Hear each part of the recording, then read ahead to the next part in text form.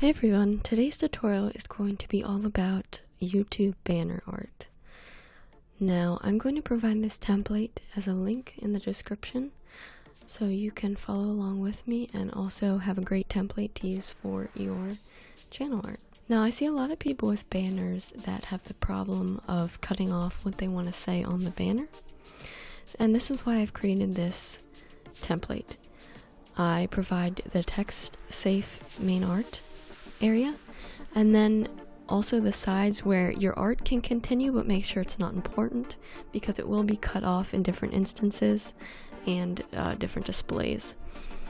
So YouTube recommends that you have a size of 2560 pixels by 1440 pixels, and this is for the off chance that someone will view your channel art on a TV, which doesn't happen very often, so you can kind of ignore these other gray areas out here. But if you want to put art out there, or if your channel art extends outside these boundaries, it's perfectly fine. I want to make a banner that has the text and main art here, and on the current YouTube layout the logo appears here.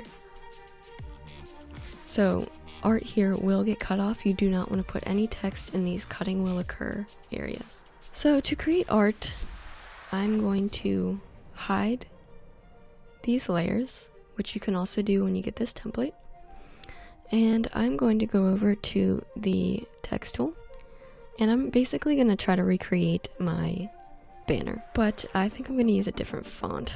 So I'm going to use Gimp font, and I'm going to make that bold. So I'm going to make sure it is in this text safe area, and don't really worry about centering stuff.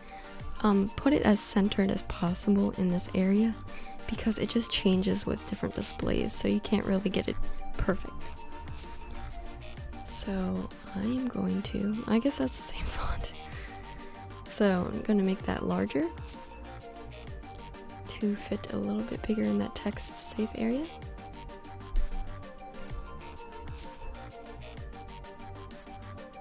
And I'm going to get rid of this white strip as well.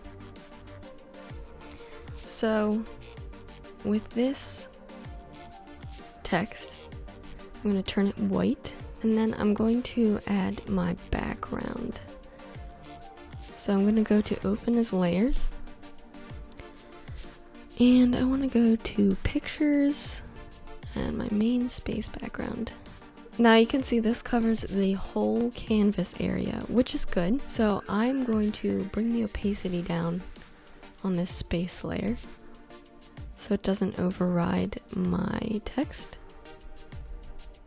And I'm going to bring this GuruGal up just a tad.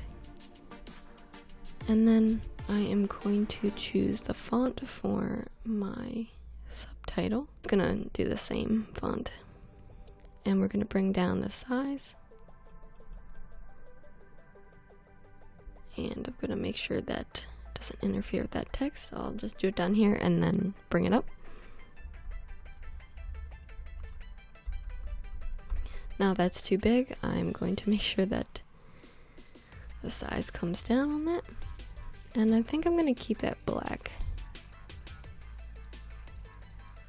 Now I know this doesn't look exactly like my channel art, but I want to make this tutorial as quick as I can. So I'm just going to create the small details of it instead of replicating the whole thing, just so you can see how you should position your text and things if you're going to include that and the main art of your channel.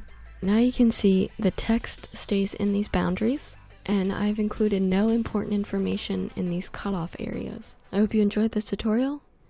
Please like, comment, and subscribe for more videos. Thanks for watching.